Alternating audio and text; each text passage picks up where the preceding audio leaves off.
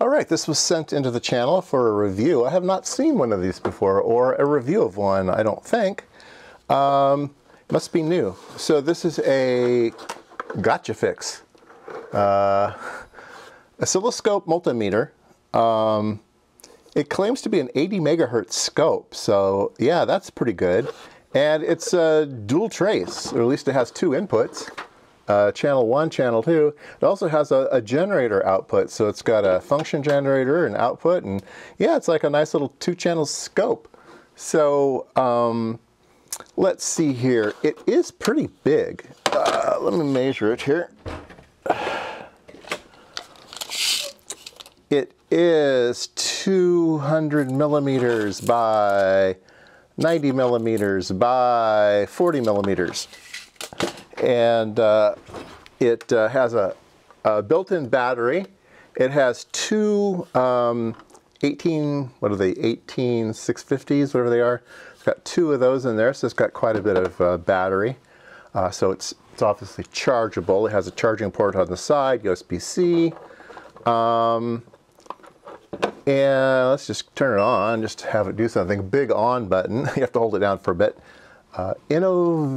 Innovation never sleeps, something like that. Anyway, yeah, there we go. It's got the fancy graphics display, so they put in some fancy numbers for the display there. It tells you which, depending on what mode you're at, it tells you which contacts you should be using. So for voltage, you should be using these two, AC volts, hertz, and duty cycle. Okay, that's all off of these guys. Then there is this button, which is ohms, diode check, up to 3 volts, I guess. The beeper, continuity check, and capacitor check. All right. And then the last one, let's see, we haven't done this one yet. So this is amperage. So now you use the two terminals at the bottom for current. And it's got AC/DC milliamps, AC/DC amps, and then it's got one 10 amp connector over on the side. And then the last one is waveform generator. So you can do square wave, ramps, sines. Yeah, so those are the ones. And then frequencies, it goes up to 1 megahertz, and then peak to peak voltage and duty cycle. So yeah, it's pretty cool. There is some utility. Oh, and then there's channel 1, gives you the scope thing. Channel 2, so 1 and 2. I'm not sure if they display at the same time or not. We'll have to try that out. Utility, backlight, power off options and stuff like that. There's trigger position. You can save waveforms and recall them. I don't think you can read them out of the USB connector though. I think they just stay inside. They're just graphics capture. And then there's an auto button for the oscilloscope type of thing. Let's see, turn it off. You hold down the button for a while and it turns itself off. In the kit, you get a manual, you get a big quick user guide. You only get one probe, standard probe. You get a little soft case, charging cord. You get one set of BNC for either for the scope input or the waveform output, and then you get some probes. Let's see what kind of probes they give you.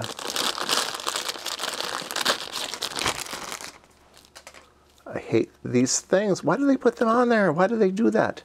They're not good for anything. I guess it keeps the shape or something. I don't know. Oh, get rid of those. And these look like the real pointy ones. Yeah, no, they're not the pointy ones. Those are the generic ones. So that's okay. I like those. Yeah. So let's turn it on and measure some things. Okay, so we're going to be measuring some volts. I'm going to be using my voltage standard right there. I've showed that in a video. And I have it set to 1 volt. And that looks pretty close to 1 volt. 2, 3, 4, 5, 6, 7, 8, 9, 10. Okay, let's go to millivolts. 100 millivolts, very nice. 90, pretty accurate on these. 80, 70, 60, you get the idea. 30, and 10, very nice. All right, let's set this to 1 millivolt.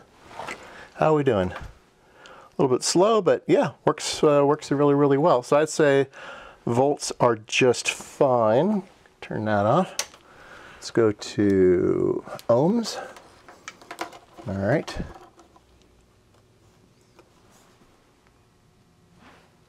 And we've got 10 ohms, which is correct. It is slow. Yeah,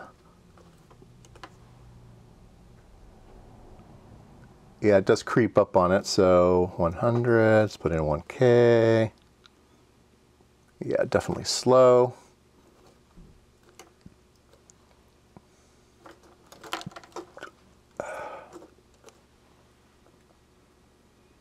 $10K, it's accurate though. 100K, very nice. And let's see if it does big stuff. Yeah, 10 megohms, perfect. Yeah, so it's really good. It's just slow. And you either like or hate the display. I don't mind it. Let's see here. We've got the diode checker here. All right, let's do the diode check. We will do a germanium. Actually, it's a Schottky. 0.3. Here's a regular silicon. 0.64. Here's an LED. 1.6. And here's a blue LED. 2.5. So it will go up to 3 volts for diode checking. So that's nice. Let's check the continuity thing. See if it's latched. Yep, it's latched, and yeah, it's pretty fast. So continuity is good. And capacitor, here's a 10 microfarad. 11.9, okay, slow. Let's try a 0.01. Yeah, 10 nanofarads. So that's working good. So I'd say diode checks okay. Current. Let's check the output with itself. And we will hit the auto button. See if it can automatically find it. Yeah, there it is. Look at that. Perfect. Looks like it's calibrated. Very, very nice. And then the up buttons make it big, and the arrow buttons make it big. Yeah, well, it looks okay to me. So if we go here and we say triangle wave, hey, we get a triangle wave. Look at that. Yeah, very nice. A little bit of trouble with the triggering. This isn't only an 8-bit oscilloscope, so you can't expect too much from it. Let's do a save. Save success. Okay. And let's do a sine wave. And we will do a save. Save success. Okay. Now, how do we get those things back? Let's say if we hit menu. Does that do anything? No. If we hold down the save, no, that doesn't do anything. Push this bottom button here. It looks like it's a record button. That's kind of weird. All right, it says we hit the utility button. Wait a minute. No, we hit the menu button. Where's the menu button? Menu button's here. We'll hit the menu button and Go down, waveform. It says select data. I don't see data on here. Maybe waveform? Ah, there they are. We have our two saved things. So let's say we want to look at that one, hit enter, and there it comes up. So yeah, it does save it, and you can recall it. So that's pretty cool. So let's see if we can do a test on the speed of this thing. So let me get set up for that. All right, I have it hooked up to this function generator through the oscilloscope probe. So we'll hit auto on this, see if it can find it. So there we go, a nice sine wave here. This is 11 megahertz. And let's see here, can we measure frequency on this? I guess it doesn't matter. There's cursors and all that kind of stuff on here, but I'll just make this big, and then we can take a look at it. Okay, here's 11, and we'll go up. 22 megahertz, 26 megahertz. Let's go up a range. All right, here's 29, and now we're falling a bit right at 40. And let's zoom out, because a lot of times you can see the aliasing, yeah. So you can sort of see the undulation in the signal here when we get up to these high frequencies. Let's go back to, yeah, a little bit at 29. Let's go back to 23, a little bit there too. Not too bad, not too bad. And then we get up to, up here at 35, it's starting to look a bit funny. Let's zoom out a bit. 47, okay, let's go up a range. Oh, 94, it does not do 94. Okay, so here's 47. And yeah, now it's just not right. Yeah, it's getting a bit wonky. 60 megahertz. Let's go to their 80 megahertz published spec. And yeah, it's just wrong at 80. So I call it a 40 megahertz scope. I think it would be fine at 40 megahertz. And certainly below 20 megahertz, it's acting very well. So I think that's a pretty good scope for its size and complexity. I want to see if channel 2 is working. So let me see if I can find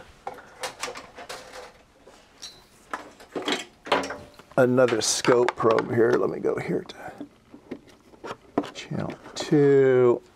Like I said, it only came with one probe. I'll go here to channel 2. So here's channel 1, here's channel 2. Ah, there it is. It's dual trace. So very nice. Look at that. Let's see here.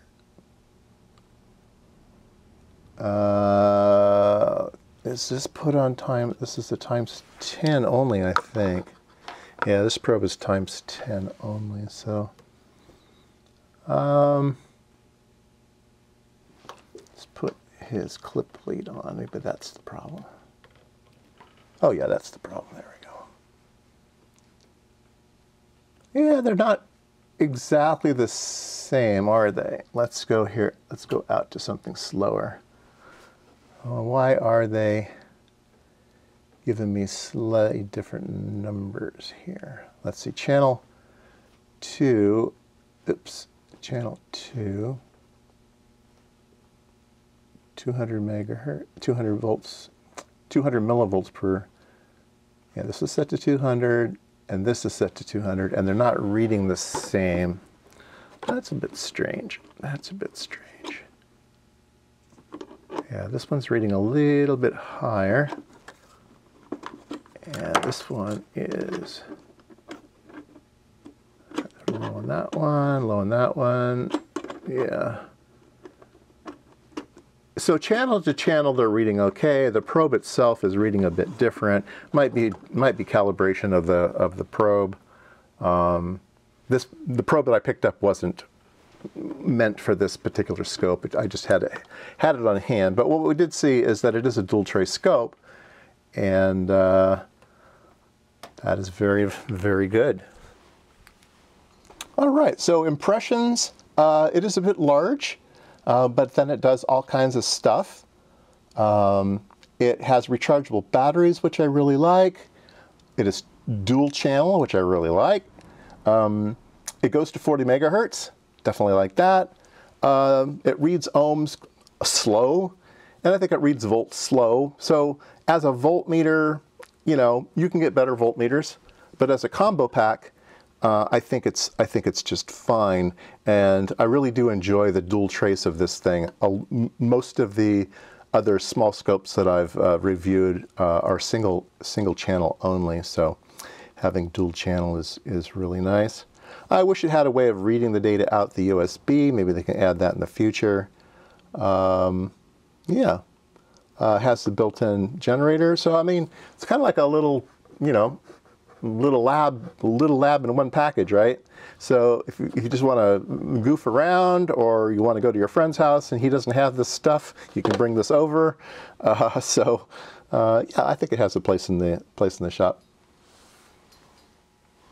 Okay, that was my review of the Gochifix 80 megahertz oscilloscope, tested to 40 megahertz.